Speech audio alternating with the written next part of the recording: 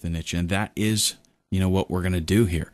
But ideally, if you can pick something that you're going to really be interested in, and even if you don't really know how to do it, that is the best scenario. If it's something that you're passionate about and you can turn around and make money with it, that's a great marriage. Let's say that you were into skydiving. Well, what if you could make money skydiving? What if you didn't have to necessarily, pay to skydive, but you could actually make money and your job would pay you to do your skydiving? Whatever content you could create for that. That's the kind of thing that we're talking about. So if you didn't have to work, what would you like to do every single day?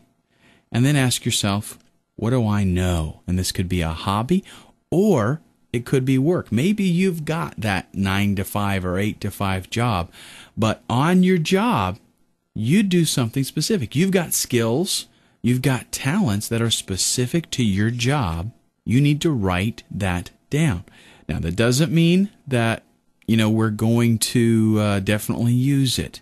But what we're doing here is brainstorming. We're getting ideas. And believe it or not, some people can take their regular, mundane, everyday work skills that they have, and they can turn that around, and they can make an information product. Let me give you an example. Insurance is one of those things that is a little bit, cloudy for a lot of people. If you happen to be an insurance agent, then you know some things. You have some knowledge that you could sell. That's information. You could create an information product in that niche, and voila, there you go. You're making money off of what you know from work. Not just, selling insurance, which I'm sure is very profitable, but it's more profitable if you can sell that information. Now, I want to mention at this point, again, we're brainstorming for ideas, and these ideas are in niches. These ideas are in little categories. We're not specifically going towards a product at this point. Okay, we're not pinpointing it. We're actually going to do that in the next video.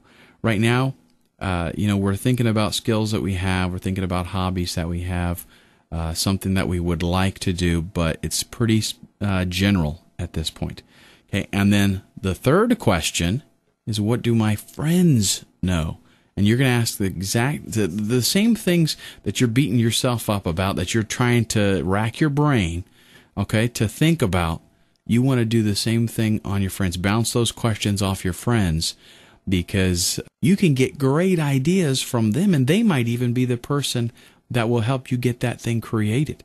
Maybe your friend knows how to play the guitar and you don't know, but you would like to